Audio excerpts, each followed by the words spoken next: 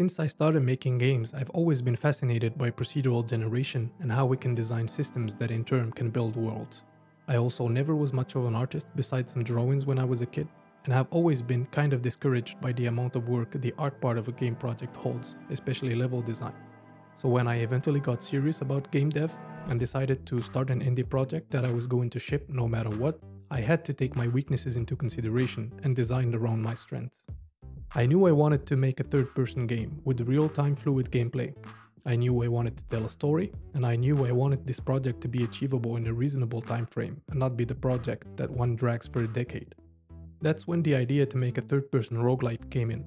I have always been fascinated by roguelikes and roguelites from a technical perspective, and have always found that there weren't enough 3D roguelites with compelling third-person gameplay and combat. So I decided to make one, and what better project to make than the one you have been eager to play.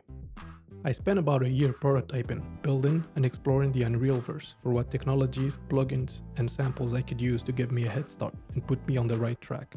And the right track I found in the form of Epic's Action RPG sample, the Dungeon Architect plugin, and a multitude of assets and animations from our beloved marketplace.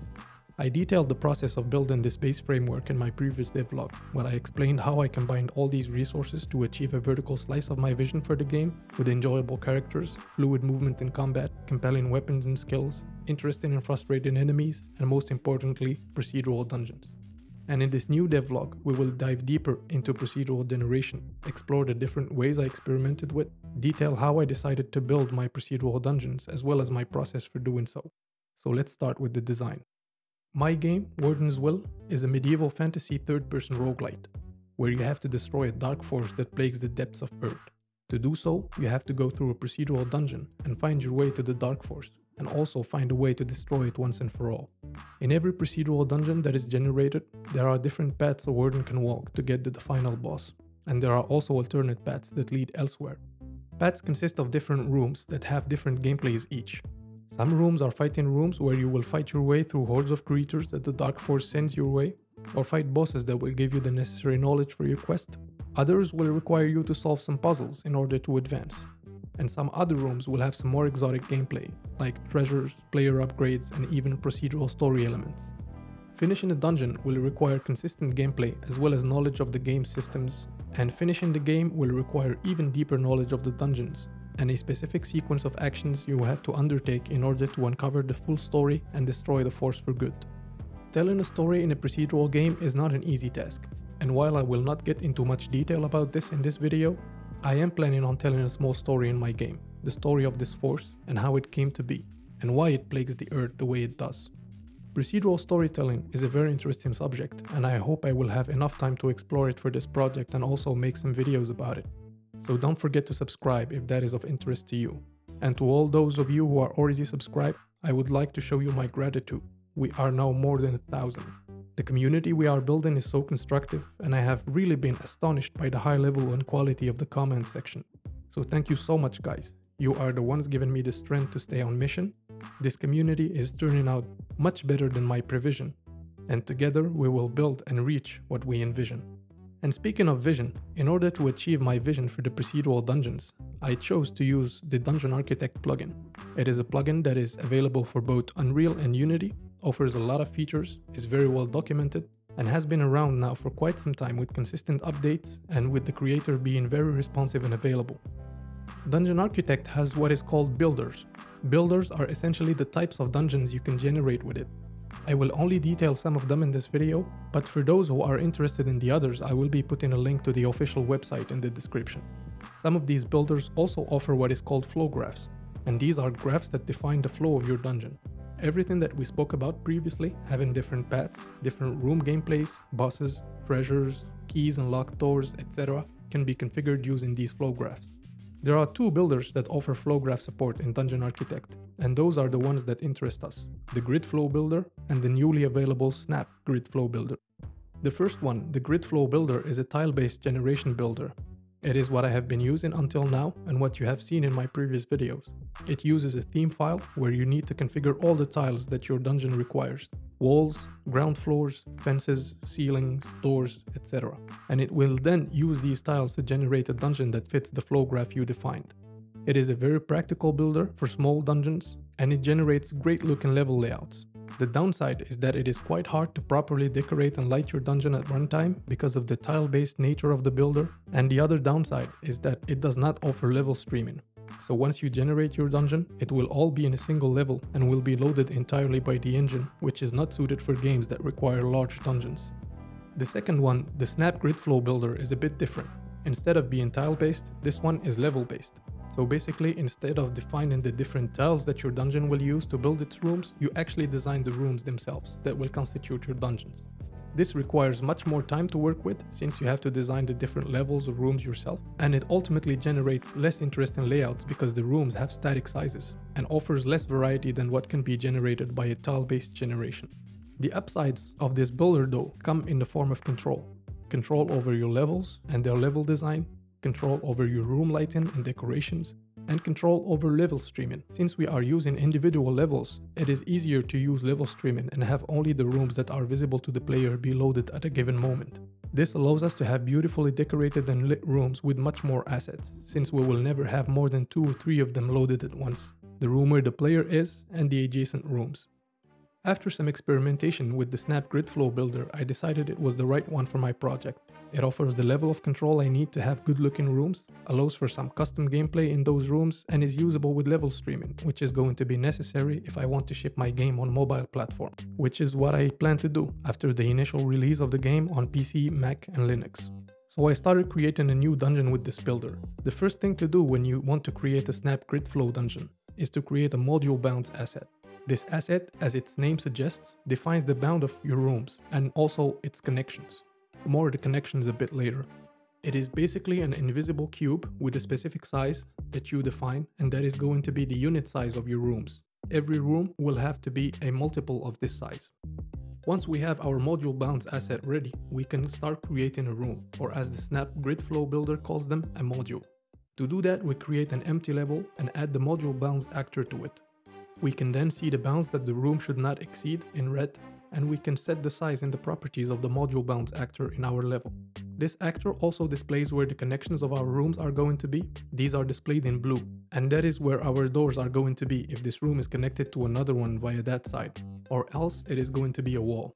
Connections are basically defined using a special dungeon architect asset, where you can specify doors, walls, locked doors, one-way doors, etc. These connections are placed in the levels, and the proper assets are spawned depending on the configuration of the room. A room does not have to have connections on all sides, and different levels can have different connections, so these assets can also be used to bring more variety to the dungeon. Once we have a room ready that respects the level bounds and has connections placed correctly, we can set up the rest of the system. Before that, we create a dungeon theme file and leave it empty. We will get back to it later. The next thing to do is to create a module database. This is an asset that will reference our module bounds asset and all our module levels. We can give them names or IDs and a usage probability that defines how much this module should be used compared to others. With the module database created, we can move on to the flow graph setup. This is the asset that defines the flow of our dungeon and how it is going to be built and played. It defines the paths of our dungeon, where the locked doors will be, if there's a treasure room, where the start and end rooms will be, and is also where we can configure the spawn of certain items like loot, chests, or even enemies if we want. We start by creating a flow graph asset and set our module database in its properties. Then we can start generating a dungeon. We start by just creating a main path of a specific number of rooms to test our configuration in our first room. And after some trial and error, some adjustment of the level bounds and the connections, we have a procedural dungeon. And a not so bad looking one. It only has one room, but already has some variety with the connections, and the level streaming is working just fine. We now need to create more rooms. I started by creating a boss room, a room we will find at the end of one of the dungeon's paths. I recycled the room from my pre-built levels and adapted it to fit inside my module bounds. Here are some tips when working with maps and levels in Unreal Engine. The first step, when working with levels, the easy way to copy, paste and move entire parts of a level is to use the top or side views. They allow you to select all assets easily, and you can then copy all of them to another level. The second tip is, when you're pasting assets from one level to the other, create a folder in the world outliner of your destination level and paste your asset under it by having it selected when you hit Ctrl V or Command V to paste it. This way, if you do not place it correctly the first time, you can just select all descendant assets of that folder and move them again without selecting anything that was already in your level. And the third tip is actually when you want to switch views in the Unreal viewport, you can hold Ctrl and click and drag the middle mouse button to the direction of the view you want. Drag from bottom to top for the top view, from left to right for the right view, and also drag diagonally from the top right to the bottom left to get back to the 3D perspective view. You can also click and drag middle mouse button when in a top or side view to measure your level without holding Ctrl. So I spent some time creating some modules and setting them up correctly with the bounds and connections. I created a lift module that spans 2 vertical units and allows the dungeon to have 2 floors. I created a spawn room where the player begins at the start of the dungeon, and I also created a small room to just add some variety to the dungeon paths. Once we have some module variety in our module database and a well-configured flow graph, it is time now to move on to actor placement in our level. If our module or level will have some actors spawned in it, for example chest, a key, or even an enemy, we need to specify what those actors are and where they can be placed to avoid spawning them in unreachable locations. To do that, we use what is called placeable markers and the theme file we created before and left empty. In our flow graph, we add the spawn items node to spawn a specific item, and we configure its properties. Which path should it be spawned in, how many of them should we spawn, the probability of the spawn, and we give it a marker name. We then create a placeable marker asset. We configure it with the right marker name and place it in our levels where we want the actors' items to spawn. Now we have to add it to the theme file. So we open our theme file and we first start by changing the dungeon builder type of our theme to snap grid flow in our properties, which will remove all existing markers that aren't useful for our dungeon type, and we can start adding our own markers. The first one we will add is the enemy marker. This marker will be placed where enemies are going to spawn. We then specify our different enemy actors and give them some probability to have a variety of them spawn. Our flow graph will spawn enemies, which will be placed where our enemy placeable markers are in the levels, and which will be one of the enemy actors defined in our theme file.